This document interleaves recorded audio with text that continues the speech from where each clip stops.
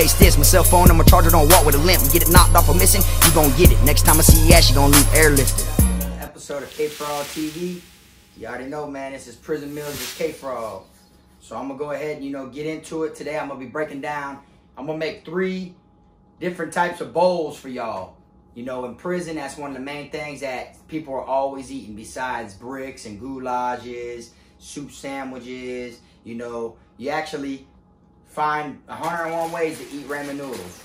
So I'm gonna go ahead and press start on this water, and I'm gonna break it down to y'all and show y'all exactly what it is we're getting into. Now that I got the water going in the microwave, like I said, I'm gonna be doing 3 bowls. So I'm gonna break it down for y'all in 3 sections, all right?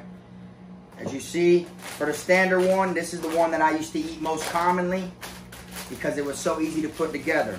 That one only takes shebangs, the famous prison chip, along with, either beef, chicken, shrimp, whatever kind. And of course, gotta have that jelly. In prison, I used to pay $10, okay?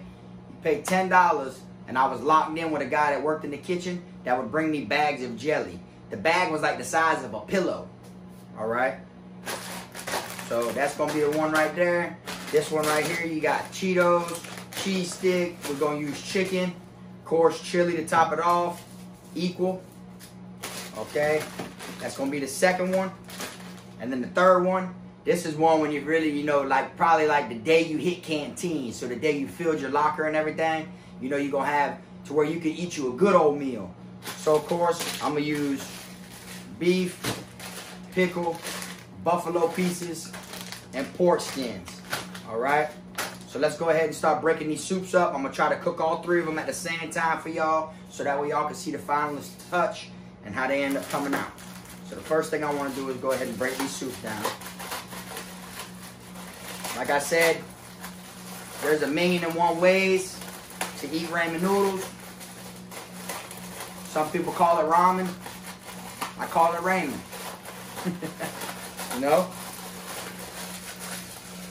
So what you want to do is you just go like this, get your first bowl, pour your soup in there, set this to the side, get your chips. You gotta have your shebangs. Shebangs is a mandatory on the canteen list. Any camp you go to, if shebangs is on there, 9 times out of 10, you'll be getting shebangs. Okay? Go ahead. Break this down in here while this water's in the microwave. And like I said, I'm used to making things like this in the dark. Like sitting there, you can't even see.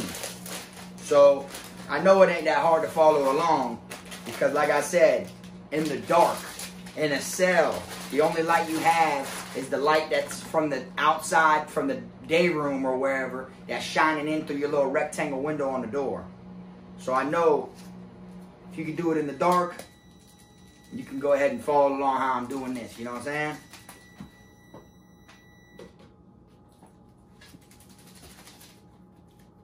All right. Go ahead and add some seasoning. You never need the whole season pack, but it's up to you if that's what you want to add. All right. Got me a spoon right here. Go ahead and get this a little stir. And it's kind of different out here, making these things when literally I had to survive on them. But you learn new things every day. And sometimes you adapt to a lot. So there's that first one right there. Let's go ahead and get this next ramen noodle broken down. Like I said, that's just the easy one right there. That's just the regular. They're all easy, but that's the most common one that I used to eat all the time. Because no matter when you look at my locker, I seem to always have soups and shebangs. It don't matter if I lost betting on a football game, or what it may be. There was always soups and shebangs. Okay, break these Cheetos down. And like I said in the video before, there's been months I didn't go to the chow hall. Like lived straight off a canteen, living straight off of these exact items you were seeing right here.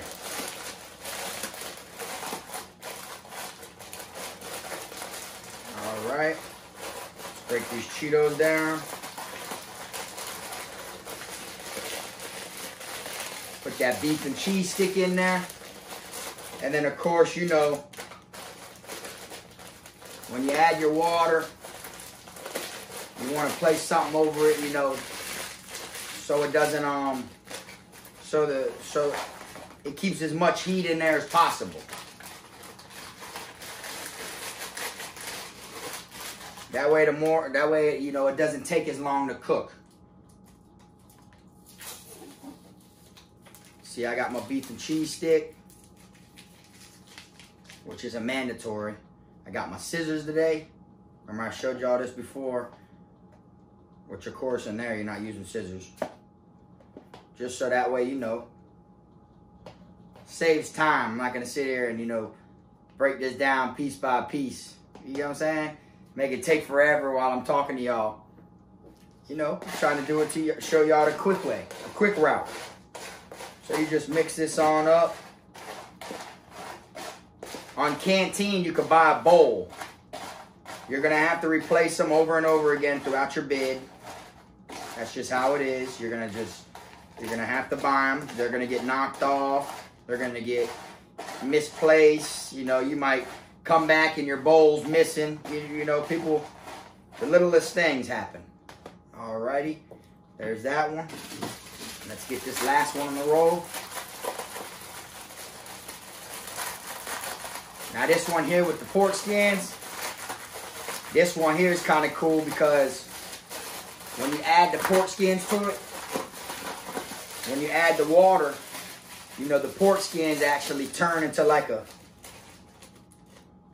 they get softer like a meat. Like it turns into like, it's like you got like actual pork meat in there.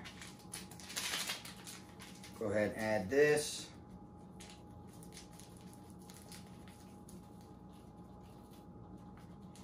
Boom. Alright, I see I didn't put none in this one. I know I forgot something. Put that chicken in that one. Go ahead and give this a stir one more time. And y'all can stay tuned to the future videos. I ain't gonna only be doing, you know, prison meals. You know, I'll be doing other types of cooking videos too eventually. Good old pork skins, barbecue flavor. I tried to get the Country Creek brand, the exact ones that we have, but you know, I couldn't find them, so go ahead. Put a whole thing of pork skins in there. All right. Now let me go ahead and get this water, and then we're gonna add the water to it. All right, I got some water right here, fresh out of the microwave. Let's go ahead and mix this one up real quick.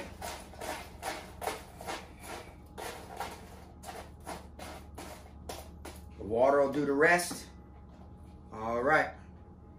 So you're gonna add your water. You know, you don't want to put too much. You hear them things cracking? The pork skins are cooking, boy. Just want to make sure you got enough water so it'll blow up. A little more than that. All right. Mix it on up. Just like that.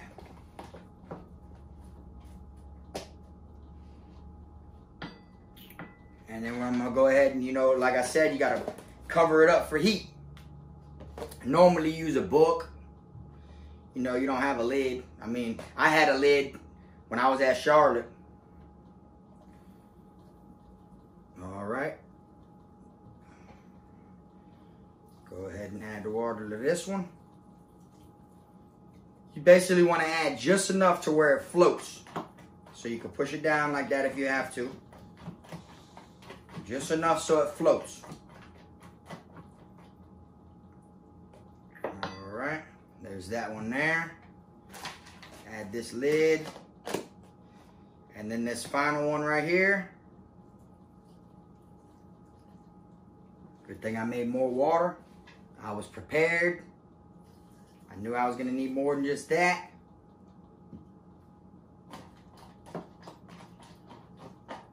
All right. Give it a good little whip like this.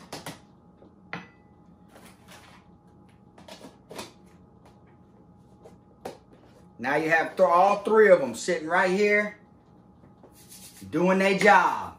All right, as we wait for these three to come to their final moments of cooking, we're going to go ahead and prepare the jelly for this one, the chili for this one, the buffalo pieces, and the pickle for this one. All right, so as y'all know, I like to use jelly a lot. It's one of the main things. So I'm going to get me a bag, which of course we don't use the bag in there, but I'm going to use the bag here just to be more, you know, safe with it. I'm going to put some of this jelly in a bag. I do it this way so that way I can break it up better. You know, like once it's in the bag, it's easier to deal with rather than, you know, scooping it in and out of the jar. And we're going to stick that right there. And then I'm just going to break it up in the corner of this bag like this.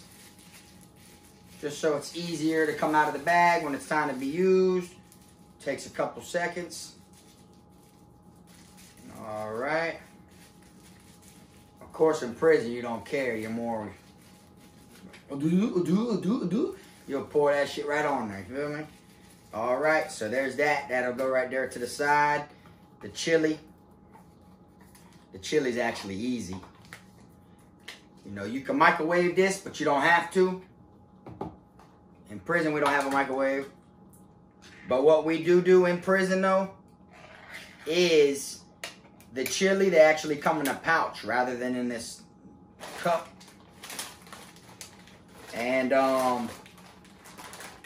we run the pouch under hot water. You grab the pouch, stick it under the hot water faucet, and let hot water run on it. You know what I'm saying? Walk off, leave it there. You know, someone can steal your shit. Or, you know, if people fuck with you, they won't. That's how it is.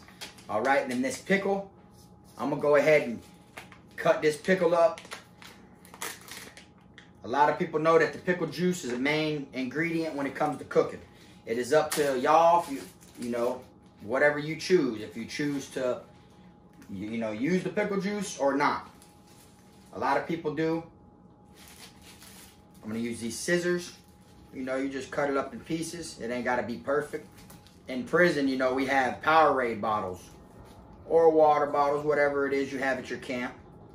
And people, you know, always get a pickle and an onion and cut it down and put it inside that jar and let it marinate. It's like the longer it sits there, the more potent it is.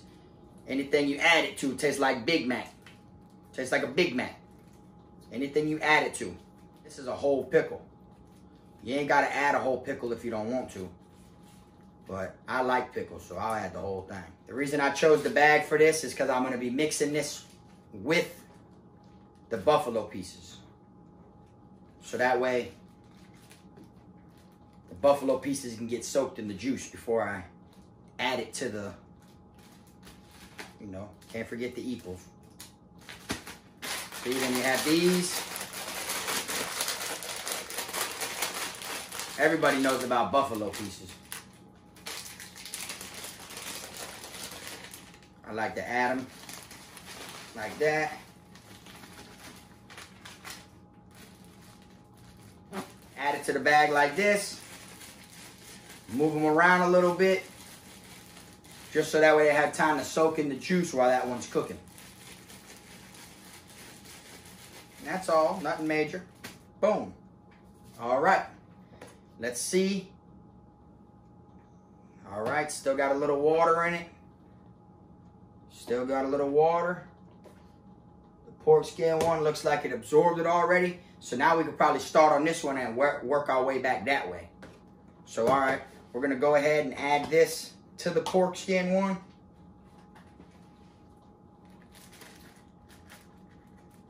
I'm gonna show y'all with the camera what this looks like.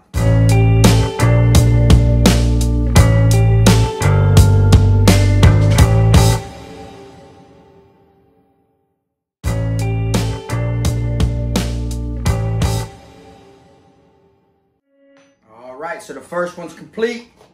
We're gonna go ahead and set that to the side. And we're gonna go ahead and add this chili in equal on top of this one. All right, this is our Cheeto one. Go ahead and put the chili on.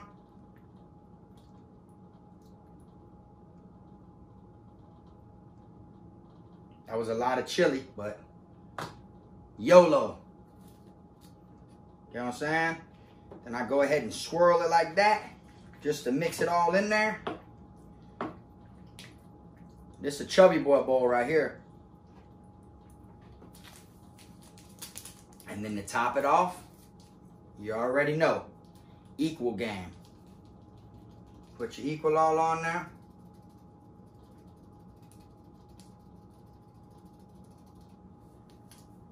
Bada boom, bada bing.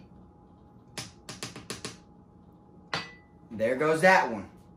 We're gonna let this one sit to the side with the other one. Waiting on the taste test.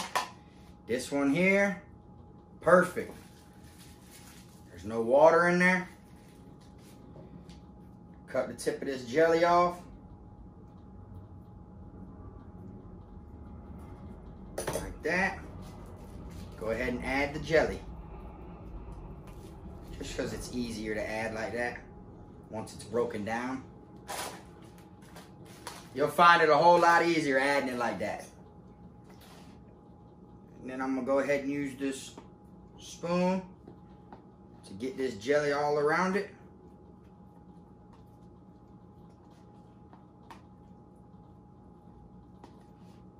And I used to eat this one the most.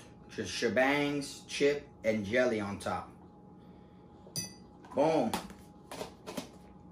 There we have it. All three of them. Now let me clean this up and we're gonna get right into this taste test. All right, this is how this one turned out right here. You see the jelly inside there on top of the shebang with the beef soup, the most common one I ate. Then you got the one with the Cheetos and the chili and the equal. And then you got the one with the pork skins, the pickle, and the buffalo pieces. All three of them look like they're done. Now it's time to do the taste test. All right, y'all, here we are. The final moment. I'm gonna go ahead and eat a couple of these, take a couple bites. I'm doing this for y'all, not me. I know it's good. I've ate it over hundreds of times. But let's go ahead and jump into this one. We'll jump into the one. We'll work our way down. So this one right here, the pork skins with the pickle.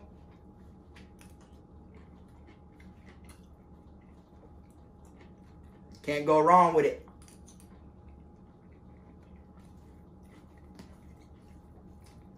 The buffalo pieces will add a little, a little heat to it.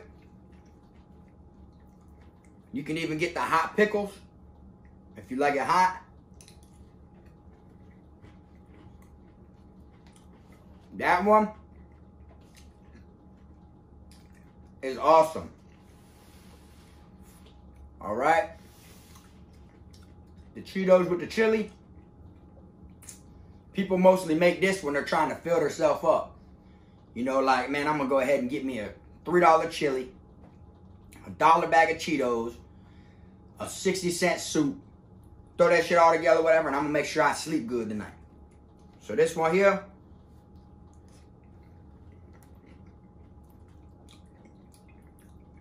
is good too. You can even add pickle to this one if you want to. But this one, since I didn't crushed the pickles all the way up. I mean, the Cheetos. Still got crunchy pieces all in it or whatever. So, makes it real good as well.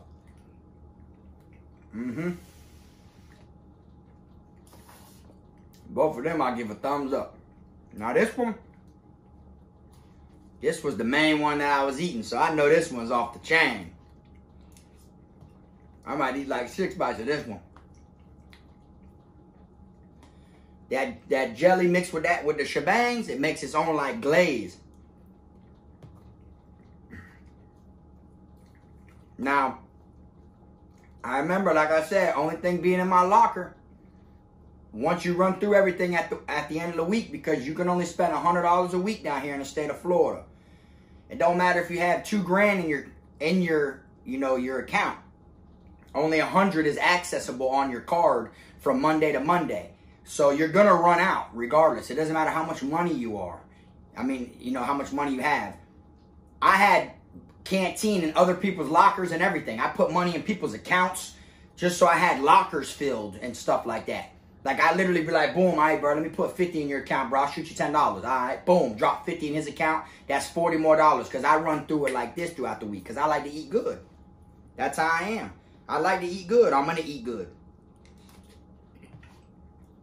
Even in confinement. But at the end of the week, I'd always have shebangs and soups left because I get so many of them. I get 2 cases of soup. 2 cases of soup, 24 in a case. That's 48 soups for 1 week. Eat 5, 6 soups a day sometimes. Sometimes you don't eat no soups. Sometimes you eat a lot of them, sometimes you don't. But anyways, there y'all have it. I just broke it down to the 3 main bowls that I'm familiar with eating. But don't get me wrong, there's 101 ways to make it. Anyways, y'all go ahead and hit that like and subscribe button. I appreciate y'all tuning in.